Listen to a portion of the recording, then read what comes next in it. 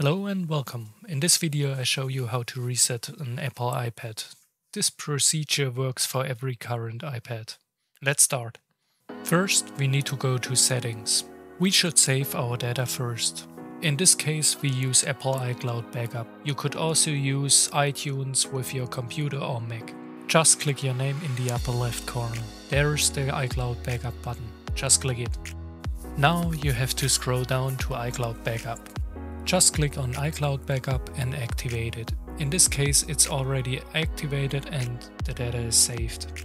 Now we can move on to the deactivation of Find My iPad. It is also located in your account overview. Just click back. There you see the green button with heading Find My. Just click on it. Then enter the main point Find My iPad. Now you have to verify with your Apple ID.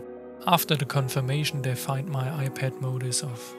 There's only one step left. Just move to General, scroll down, click on Reset, click on Erase all content and settings, confirm it, erase now, and confirm it again with your Apple iPad code.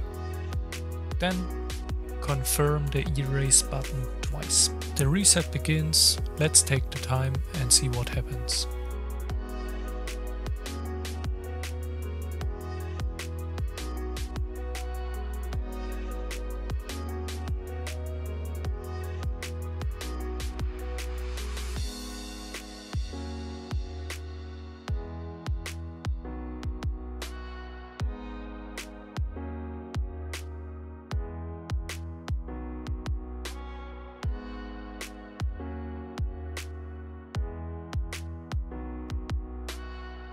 We see it takes about 2 minutes to reset. I hope this video helped you guys. I would appreciate a like and subscribe. Have a good time and stay fresh.